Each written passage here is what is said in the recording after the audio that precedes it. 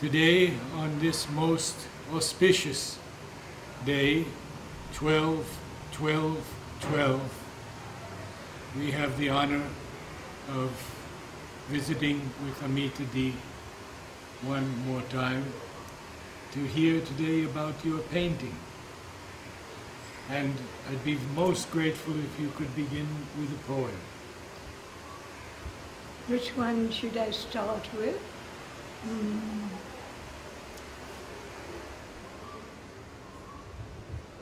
Something from Sri Aurobindo? Please. I shall take this one. You have brought.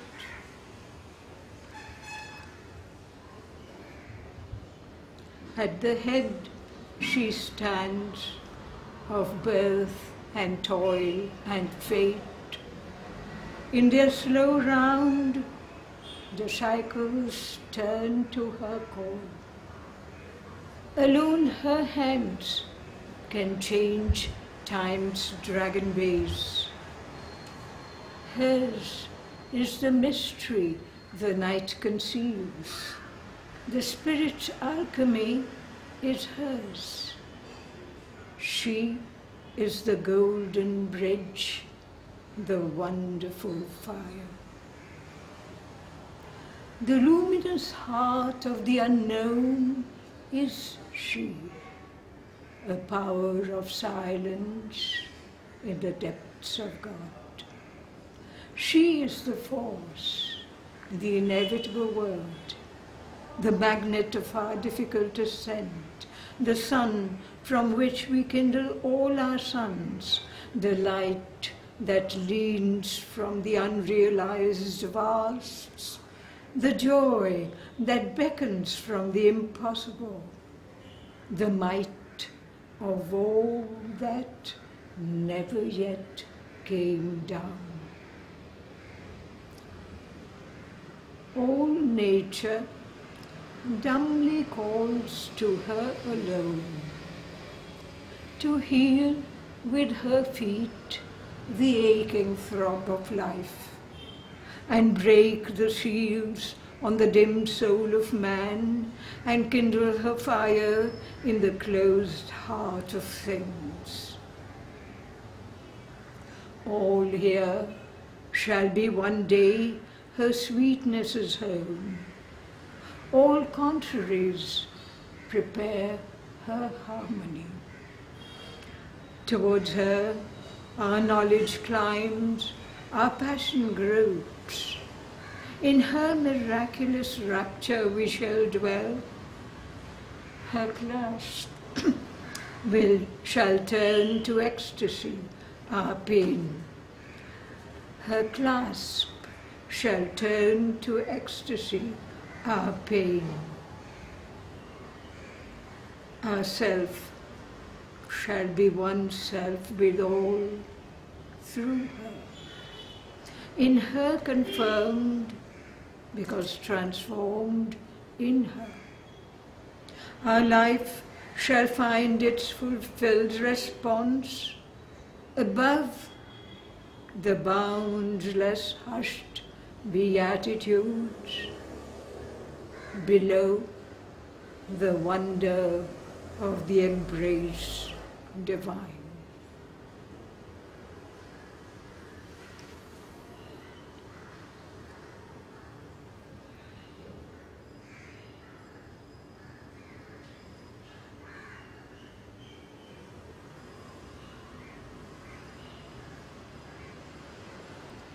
You had told us briefly in another session how you began using pencil and then pastel.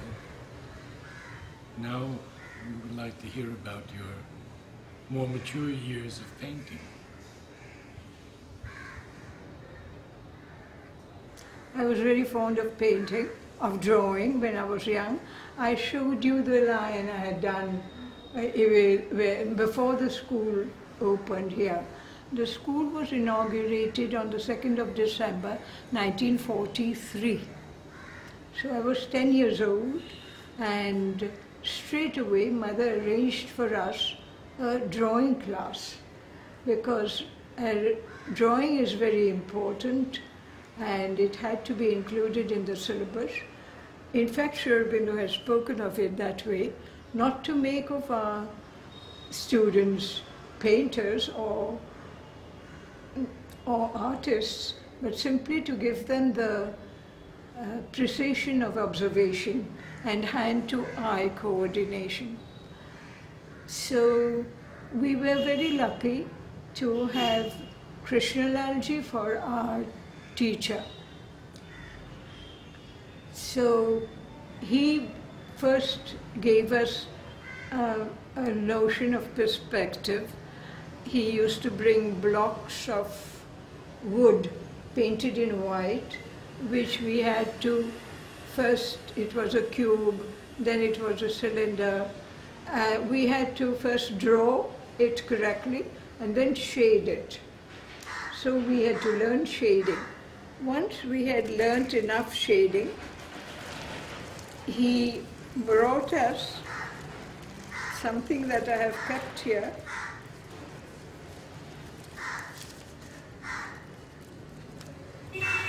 Where did I keep it? I thought I'd kept it here. He had made us do a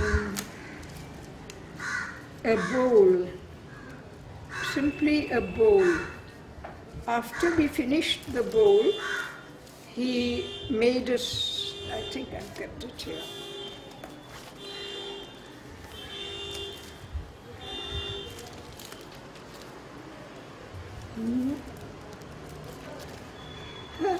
I should have kept it apart. I knew I had kept it aside, but it is not here. How strange. He gave us a bowl to draw. Once we had finished drawing it, he wanted us to do it with a pencil. He put a pencil in. And then he asked us to draw a sketchbook he put behind. And all together we learnt the shading from him that way. And after that I went on doing certain things on my own. Here is something I had done on my own because I liked it very much. Leonardo da Vinci's, I'll take it out, it will shine less. In the plastic it shines too much. I'd done it as a child, as a very young girl, just out of my own interest.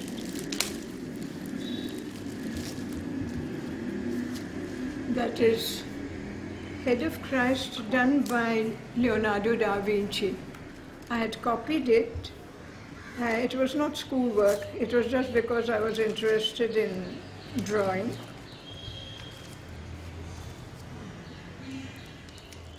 It is really strange, you can't find it when you look for it. I've got all sorts of things except that. Rather strange for me. And my childhood at Myanmar, I had talked about last time.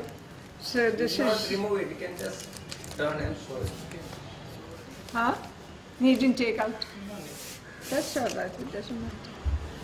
Last time I talked to you about the Shwedagon Pagoda in Myanmar, in Burma.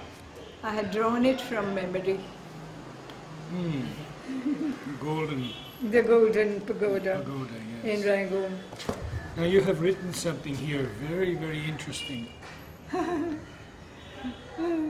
I still remember how I had enjoyed doing this on my own.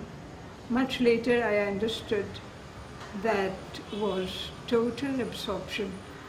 Sri Aurobindo speaks in his system of national education that the first thing we have to teach the child is concentration, and that beyond the concentration there's total absorption.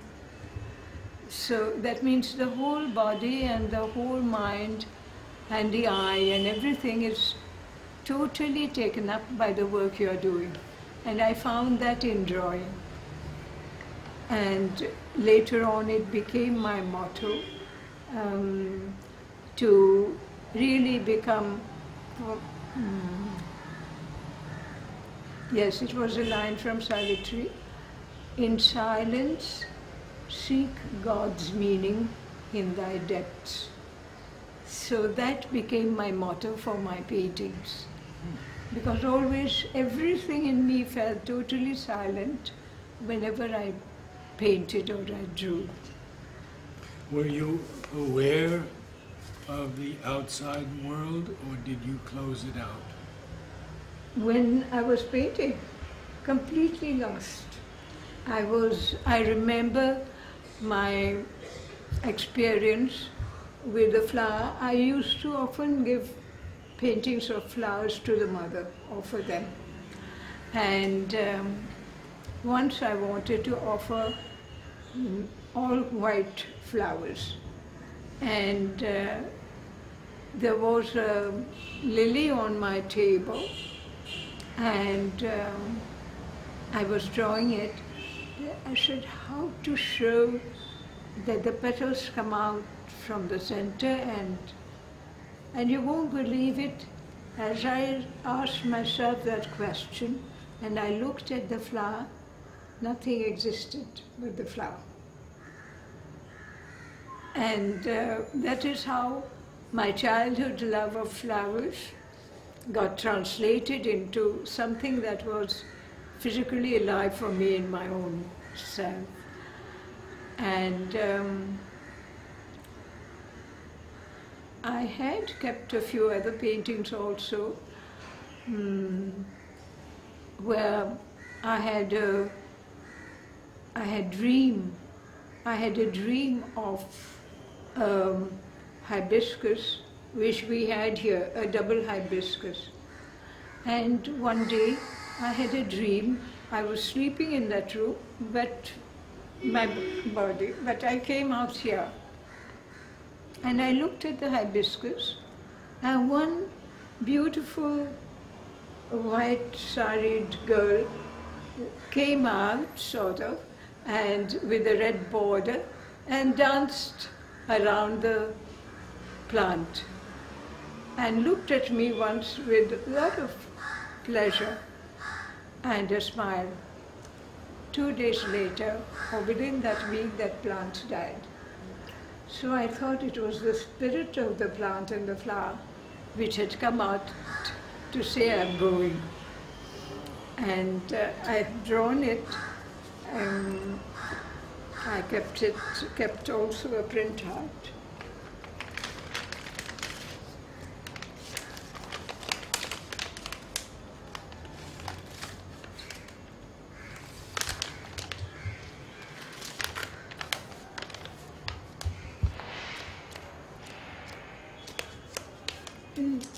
It's taking too long. Let's look at it properly.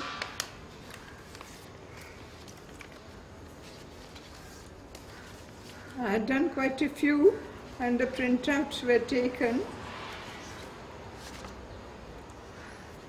This is a very special flower for me, Joy of Integral Peace. It was named, it had first bloomed here, and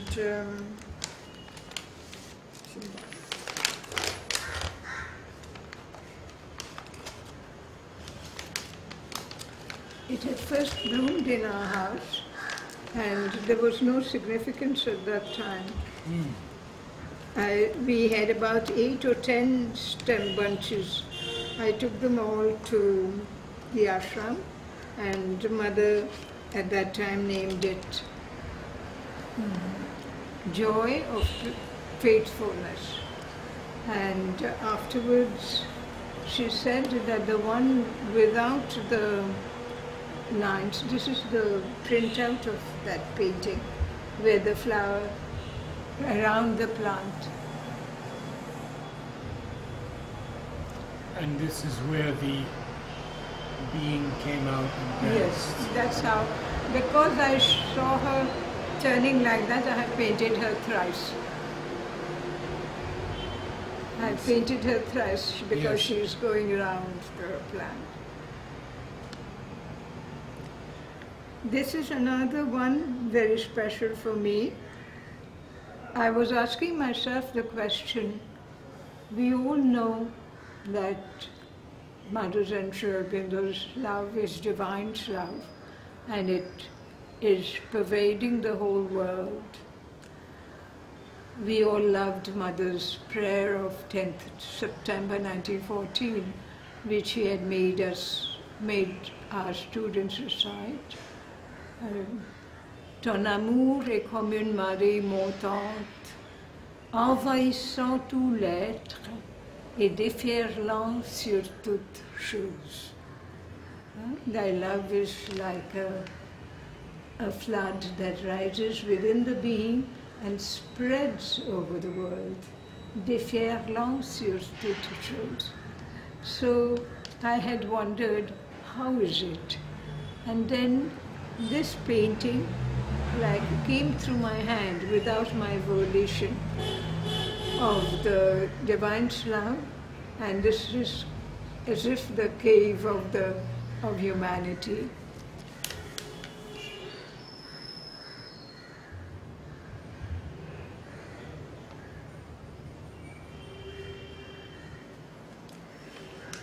So that about our paintings. I think I should speak about the drawing class taken Yes. by Krishna Lal. It was very interesting. After we had done the main learned sketching, he asked us to draw flowers. And he gave us a few flowers. The flowers he kept on my desk were 3. And then he gave some other flowers to some other child. So I looked at him and said, when you entered the classroom, you had no flowers in your hand. Where did they come from? And then I said, why has she another flower? As a child like that. So he said, it's none of your business, you do your own. So I looked at the flowers, and then itself I understood he was giving to each one whatever would become the motto of the life, the guidance for our life. So my flowers were skill in work, flocks, divine's presence, and transformation. These 3 were the flowers given me. So You have those sketches? I don't have my earlier sketches. I have done these in memory of that time, and I put them in drawing. You would like to see? I thought I'd get it here.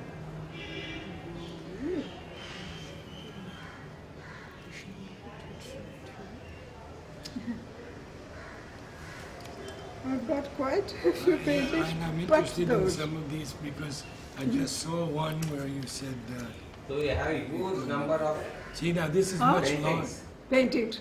This is much larger than the one we saw the other day. Yes, that was a photograph. This is the original size. Oh, I'd like The to take- original size would I like gave to Mother, and I kept a copy. Okay, so maybe we can photograph that. I'll pull it out because it has got some marks here.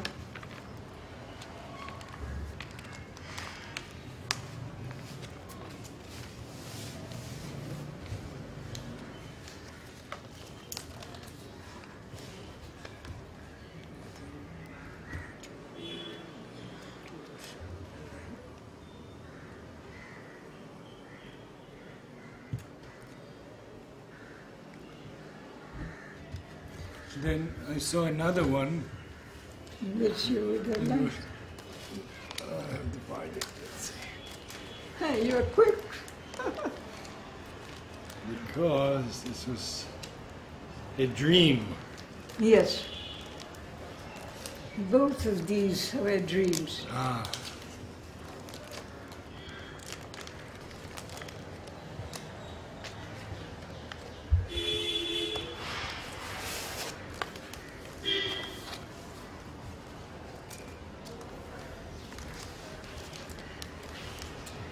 done in 1952. Huh?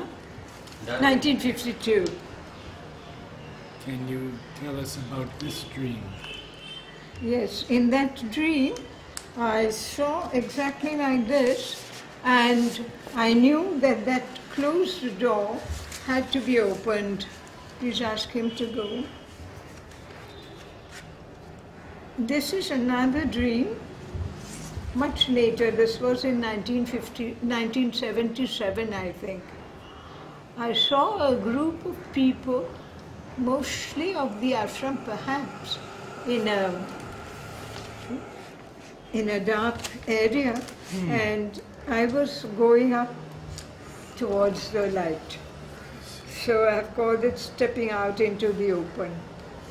So this was a dream, and Did you give titles to many of your poems, to paintings? a few. A few. A few. There is another dream which is there in the smaller notebook, I think, which was very precious to me.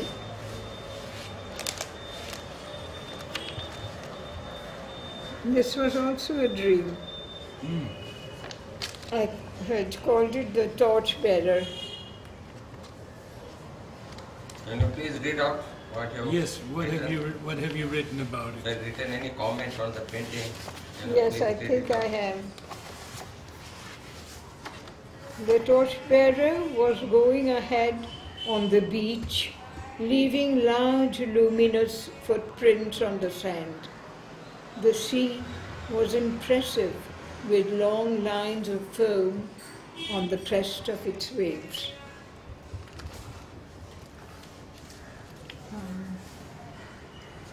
Wonderful. This has got a little spoiled because it's a long ago picture.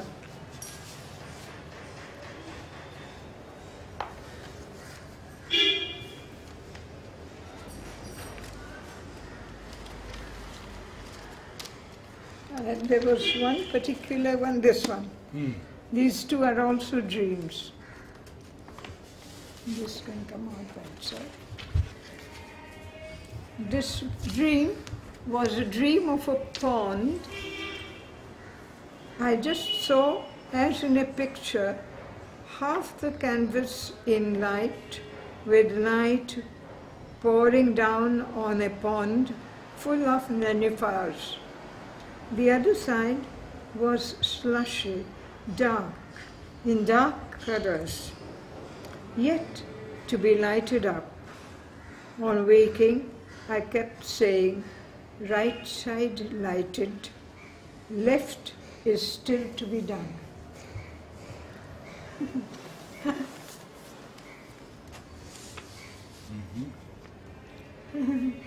Love the blue. It's beautiful blue. This It's one all is oil pastels. That in oil pastels. oil pastels. This one is also a dream.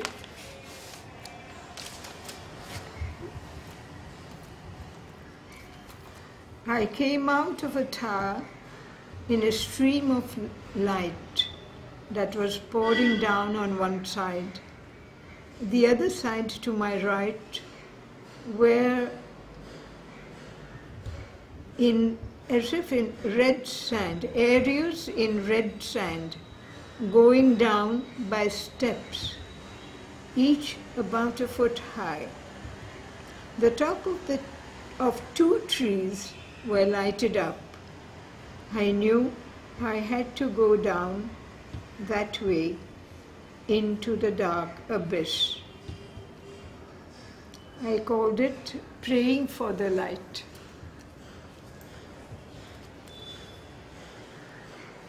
And this is how you drew yourself. And myself coming out. Yes. Because at that time also, and much later too, when I was called outside body, my physical body would be asleep and part of my body would go out, and I knew it was in a white gown. In a gown. Had you mentioned it to Mother? No, Mother had seen me, I think, like that in her dream.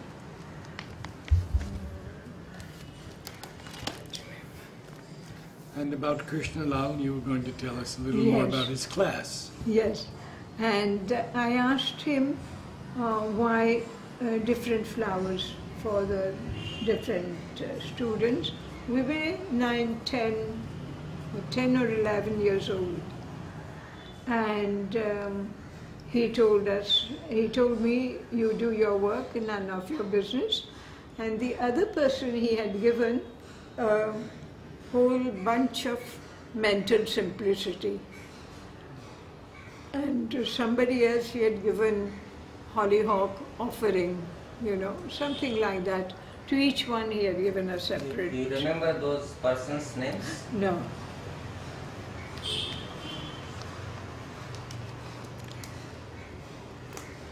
How long did you study with him? We did 2 years with him, I think, or 1 more year. And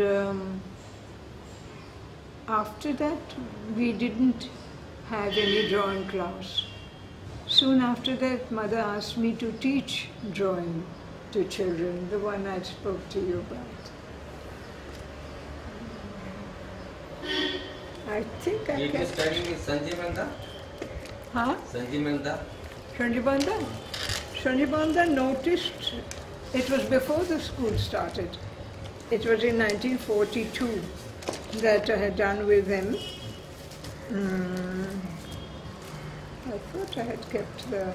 And he had noticed that I was very careful and I drew... Here is the printout of those two. I drew very carefully all the flowers. This is one he had asked me to copy from a picture, a lily. This one is half finished. Sanjivanda or Krishna Lal? Sanjibanda. This is before the school started.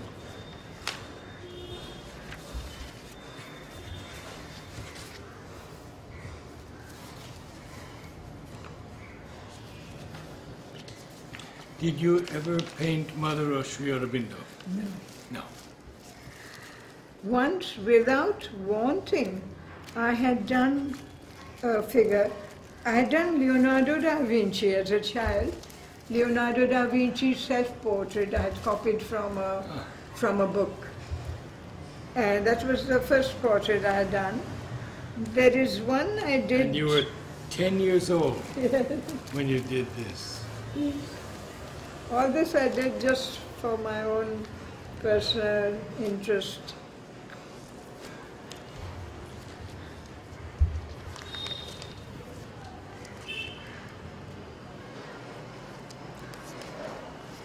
Mother had seen my paintings in the sense that I had offered to the mother a few paintings.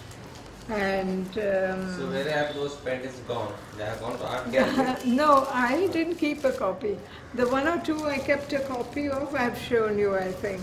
So where did the paintings go? Did they go to art gallery? I offered to Mother, so I don't know. Some of them I think she kept.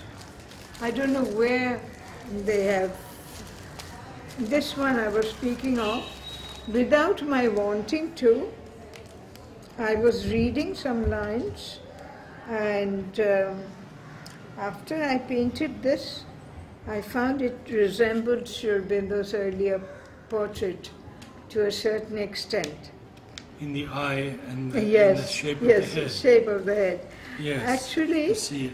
I was reading a few lines where the veils of vision piercing the veils of ignorance to see the truth. Knowledge piercing the veils of ignorance as for Ashwapati in Savitri. So at that time when I was painting, Mother had seen me doing this one. So she had asked me if I wanted to show nature also as a veil. I said yes. So she said, then you must put green. So I put this extra green. the different veils of nature were pierced and the real knowledge.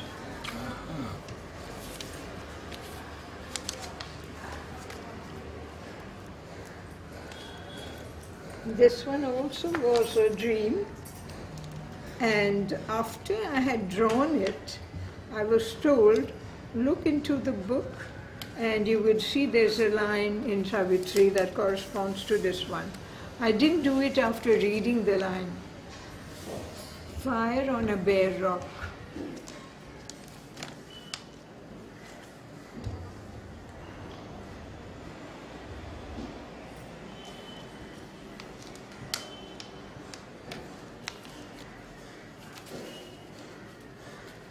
I'll put it in later perhaps.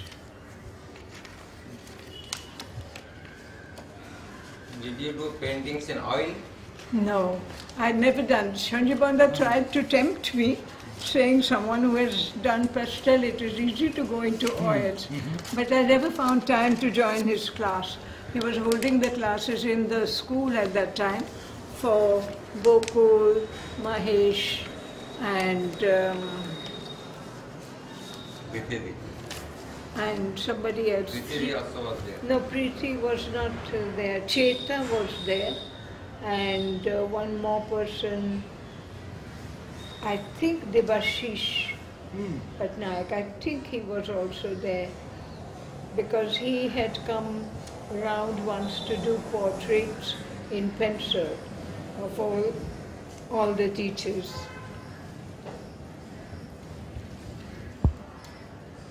How long have you painted? From what age until now, perhaps? Are you still Now painting? very little. Now very little. But whenever I had time, I used to paint. And one year, I had given, as I told you, I had done for the class sunflowers. And mother had asked Pavitrada, we had done it for Pavitrada's birthday. How many flowers did she have in her hand? I told you. Yes. And he thought that there were, I had 2, and mother said no, she had 3. This is the one, I kept a copy.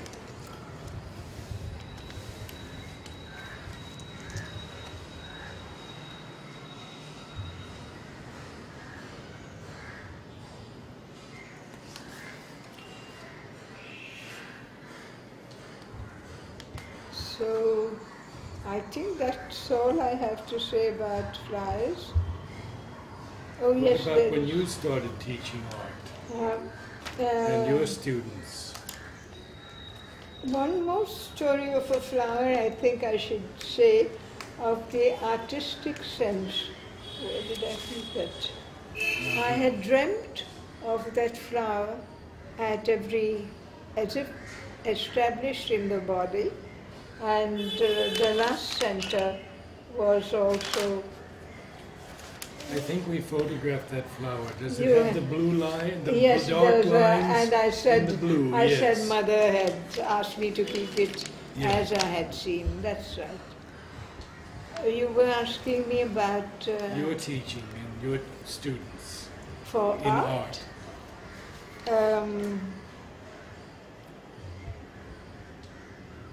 I didn't teach much. Those first 2 years, mother had asked me to take up drawing for children. But afterwards, when we were in charge of the higher secondary classes, age group 12, 13 to age group 15 or so, 16, Tanmay and I found we were in charge of the class, highest class.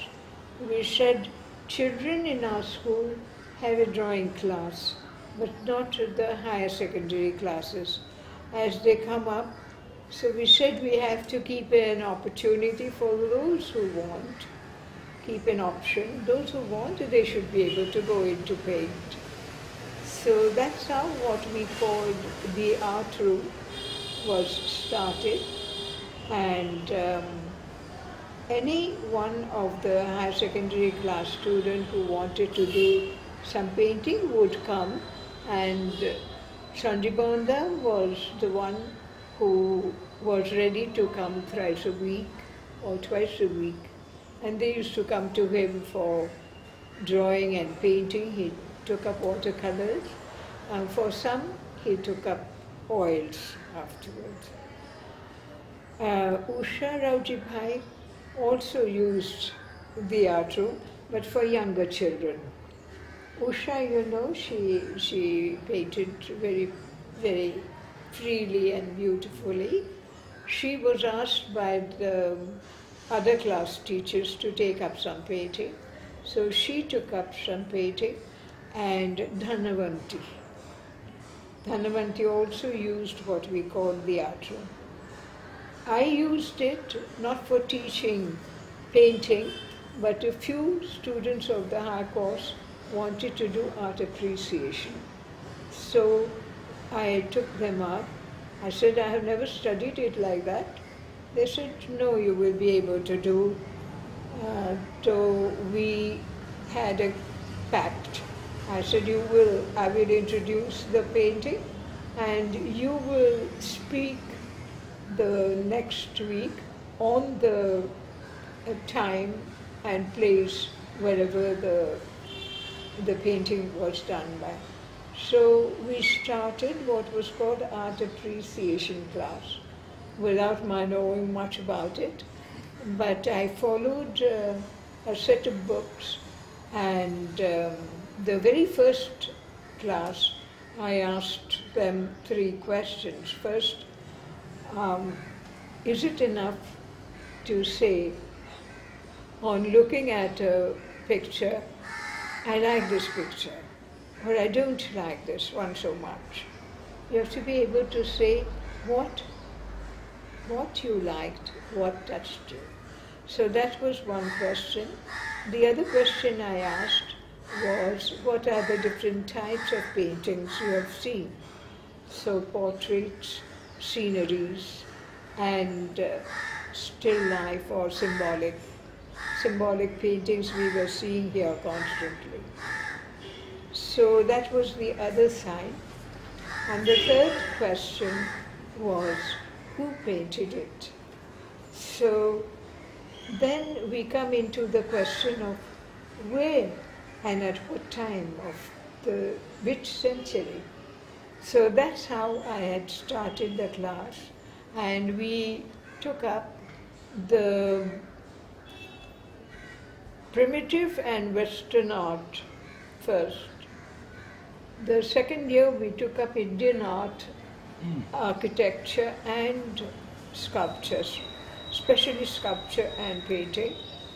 And we used Sri Aurobindo's book, Foundations of Indian Culture, or Significance of Indian Art, which he was. And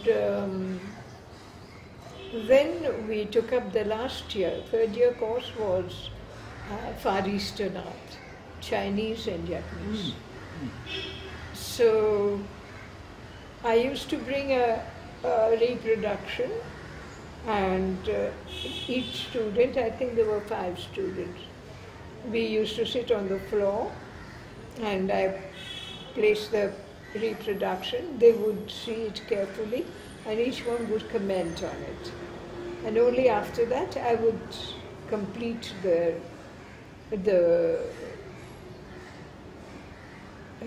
reviewing of the picture. And then we spoke about the artist. That's how we proceeded. So we did, in Western art, we followed quite a bit the set of books called Metropolitan Art by Kennedy, somebody who had taken up art classes for older women, I think, in Canada or in the States, I'm not very sure. And these were printed and available in Honesty Book House. And I think Krishnalji also had quite a few copies. So based on that, I took up the Western and primitive art. How far did you go into the modern artists? such as art? Salvatore Dali, Kandinsky. Yes. Oh, it was a very interesting class when we went into modern art.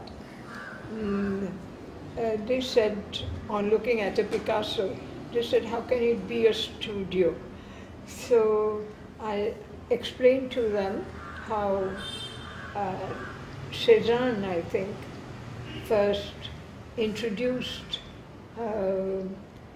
landscape in form of cubism, and how cubism started, where you concentrated on the outlines and to suggest the three-dimensional form, and where the grouping, the placing of the main subject was very important, and the grouping of the different elements on the picture made its composition balanced or not so well balanced. Now, after that, we looked at some paintings. I think I should show you. I have got the books that I had followed, or have I given them away? And for modern art, we looked at some designs, and I asked them to look at the wrought iron design on the parapet of the school. And that was really a visual memory test, and they had to come back into the classroom and do from memory the design that they saw. And it was rather difficult. Then, so the development of the sight perception of the different elements in a painting, I had to first make it clear to the students that you just didn't only look at a picture. For Picasso, the studio is the one we discussed, and it has a doorway, and it has got a few brushes, and it has got the suggestion of the corner of a room, and it is all suggestive straight lines and colors. So I explained to them that modern art, very, very often I explained also modern poetry that way, and modern art did not want to give you the whole physical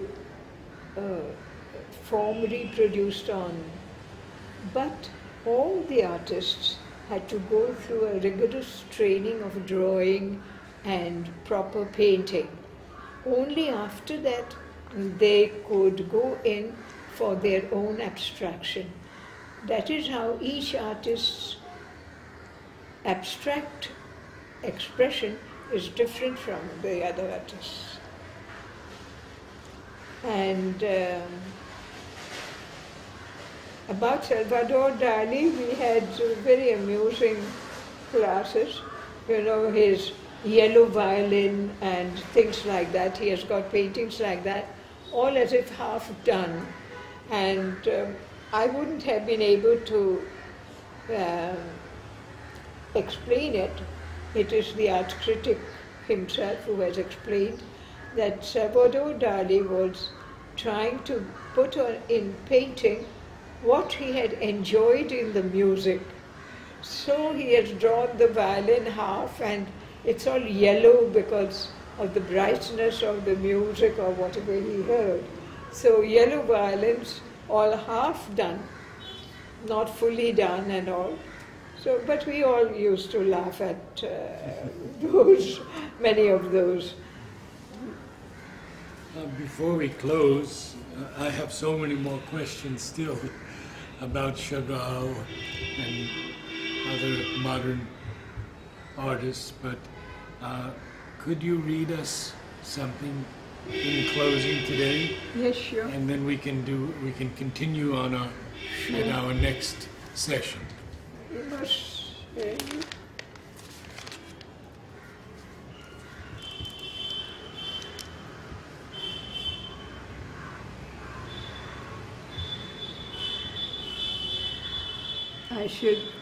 You want me to take this one?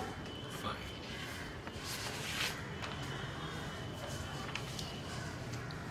This is from Savitri, no? Yes.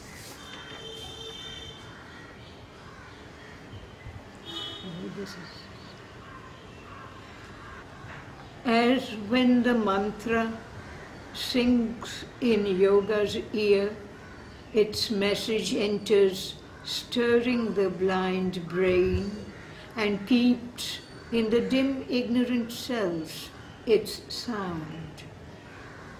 The hearer understands a form of words, and musing on the index thought it holds, he strives to read it with a laboring mind, but finds bright hints, not the embodied truth.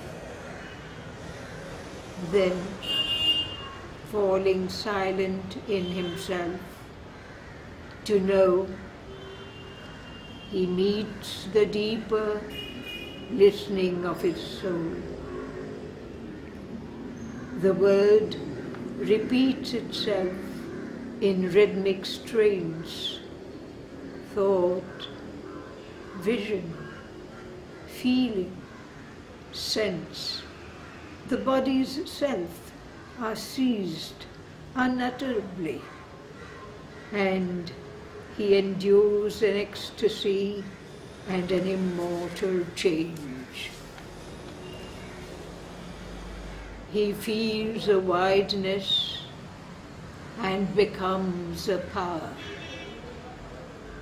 All knowledge rushes on him like a sea. Transmuted by the white spiritual ray, he walks in naked heavens of joy and calm, sees the God face, and hears transcendent speech.